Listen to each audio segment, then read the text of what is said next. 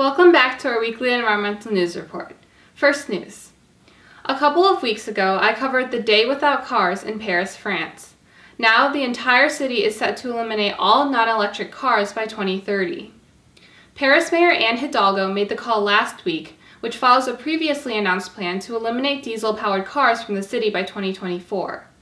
According to the Paris Deputy Mayor in charge of transport, Christophe Najowski, this is about planning for the long term with a strategy that will reduce greenhouse gases. We are seeing a revolution in terms of mobility and on the issue of climate. In a climate plan released by the mayor's office, the city emphasized that it was going to make the transition easy for its citizens, over 60% of whom don't own a personal car. Additionally, Paris has invested more in public transit and bike lanes. Although some citizens have criticized Hidalgo's initiatives, the socialist mayor is intent on advocating for less reliance on motor vehicles. According to a new in-depth study published in The Lancet, pollution around the globe now contributes to an estimated 9 million deaths annually worldwide. This figure is more than 3 times as large as those killed by HIV/AIDS, tuberculosis, and malaria combined, and the true total could be higher due to the unknown impacts of some pollutants. Most deaths from pollution occur in developing nations such as India, China, Pakistan, and Bangladesh, and can be attributed to sources such as dirty air, tainted water, and toxic mining.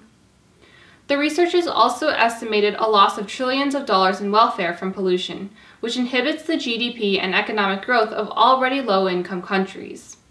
The study concluded that, quote, pollution endangers the stability of Earth's support systems and threatens the continuing survival of human societies. A colony of around 40,000 Adelie penguins in East Antarctica has suffered a catastrophic breeding event, with all but 2 chicks starving to death. In the region called Adelie Land on Petrels Island, French scientists discovered just 2 surviving chicks in the thousands of starved penguins and unhatched eggs strewn across the region. Overall, Antarctica has had a record low amount of summer sea ice, but the area around the colony was an exception. The reason behind this die-off was the unusually large extent of sea ice late in the season, meaning the penguins had to travel an extra 100 kilometers to forage for food, leaving their chicks behind in the cold and rainy weather. Anthropogenic causes such as fishing also threaten penguin populations. Jan Roper-Couder, lead researcher from France's National Center for Scientific Research, has called for a marine protected area to be established in the region.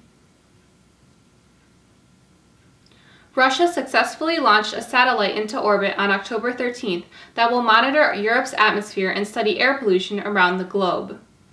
The UK-assembled satellite, called Sentinel-5P, is part of the European Union's Copernicus Earth Monitoring Program, which aims to develop a constellation of satellites.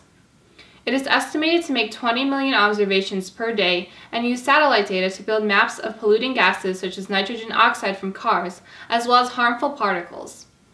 Major uses for the data will be in delivering air quality forecasts for citizens, as well as informing the policies of member states in a variety of issues such as fisheries management to urban planning. Scientists say that the world's deepest lake, Lake Baikal, a UNESCO World Heritage Site, is undergoing a crisis due to threats from algae blooms, poaching, and pollution.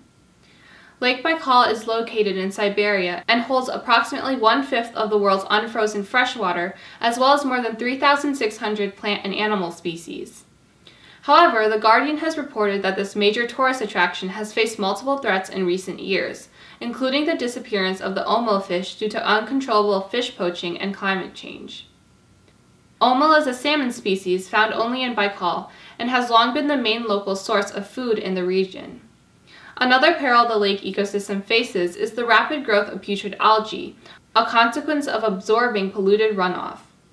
Despite a special 1999 Russian law that aims to protect the lake, science funding is limited at a time when studying Baikal is most vital. That's all for this week's Environmental News Report. If you like this video, please subscribe to my channel and help promote environmental awareness. Thank you.